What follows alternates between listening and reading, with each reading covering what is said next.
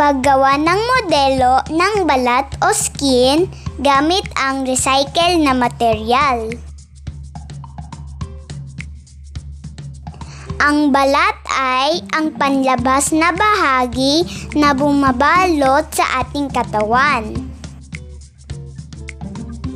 Ang balat ay binubuo ng dalawang bahagi, ang epidermis at dermis.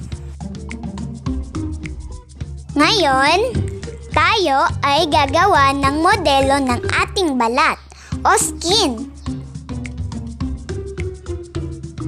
We will need scrap papers, scissors, glue, scotch tape,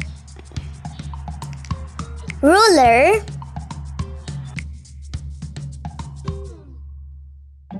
and carton box. First, use the tape to close the box. Then, cover the box.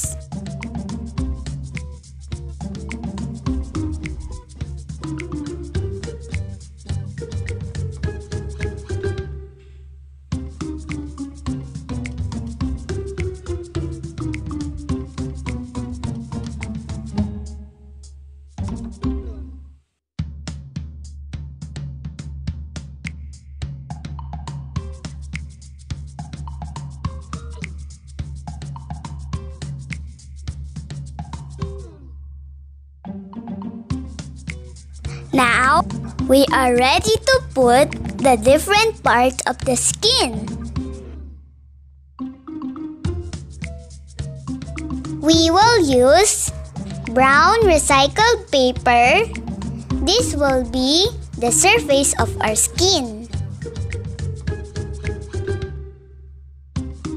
Use glue to secure the paper in place.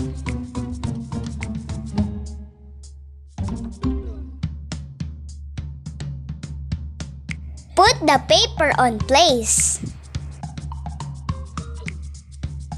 Secure edges by adding more glue.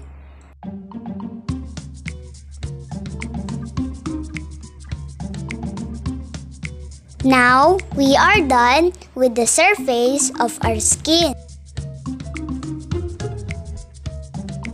Next, we will cut pink colored paper.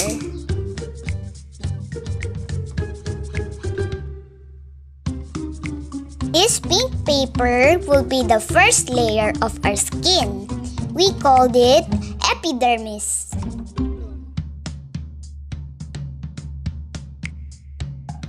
Place the pink paper just below the brown paper.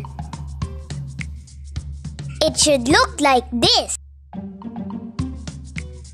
Next, cut strips of yellow paper. Put glue and place it vertically in the box, touching the surface of the skin. Now, cut even thinner strips of the yellow paper. Crumple the strips and it should look like this. Place the crumpled strips at one end of the yellow strips, and it should look like this. Next, cut thin strips of red paper for the artery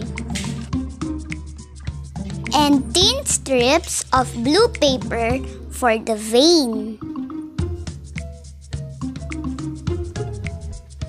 and thin strips of the yellow paper for the nerve.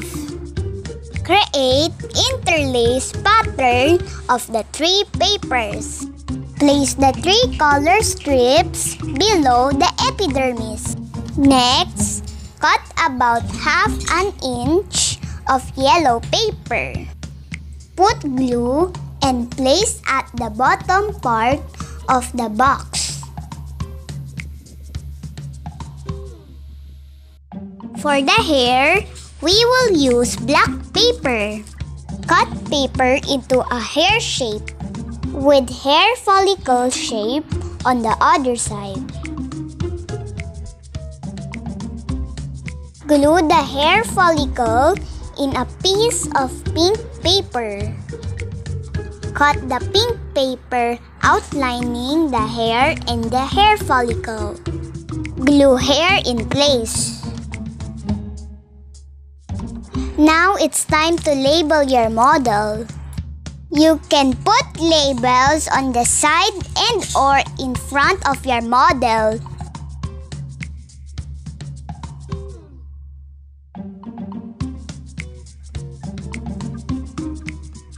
Use marker to add details. And this is our final output.